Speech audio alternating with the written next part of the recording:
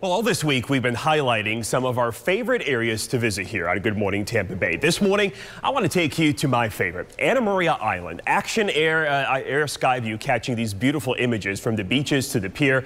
Anna Maria is the Florida I often imagine when I think of a perfect Florida getaway. It's less built up, cozy and colorful, and it's only about an hour from most locations in the Bay Area, which means everything is within walking distance or just a free trolley ride away.